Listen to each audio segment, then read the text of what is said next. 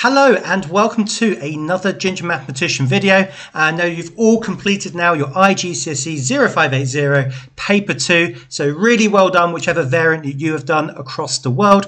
And I want to show you how you can use Cambridge's own paper 2 to actually help you really well prepare for paper 4. Now thank you to Maj here, so just shared this literally an hour ago on my YouTube channel and actually went through all the topics that he or she could remember from the particular paper 2 that they did. And what I would do with this information, so I'm not saying this information is correct, but if you have this information or you remember what was on the paper 2, you can use this to filter which topics you revise for paper 4. So if we go through this, we have a stats question here.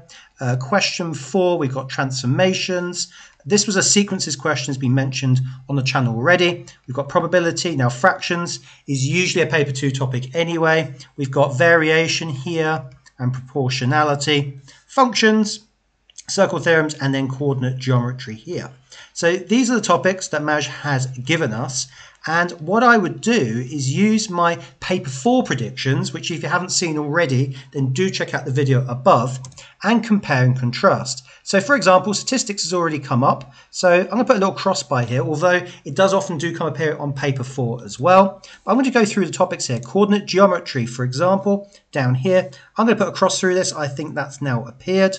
If we go through variation and proportion, that's right down at the bottom here. So I'm going to cross this one out. Sequences, again, is usually quite a common topic, but not really on paper 4. So as you can see here, I'm going through these particular topics: probability, transformations, topics that have already appeared.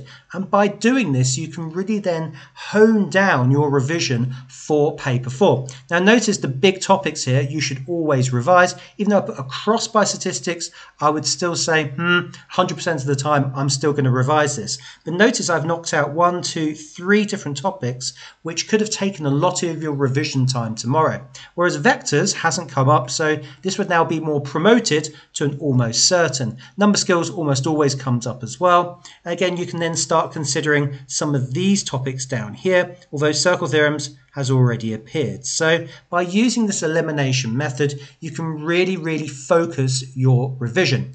And if you're looking for a predicted paper to go through, or exactly what I think will be in your exam, then do check out the video right in front of you.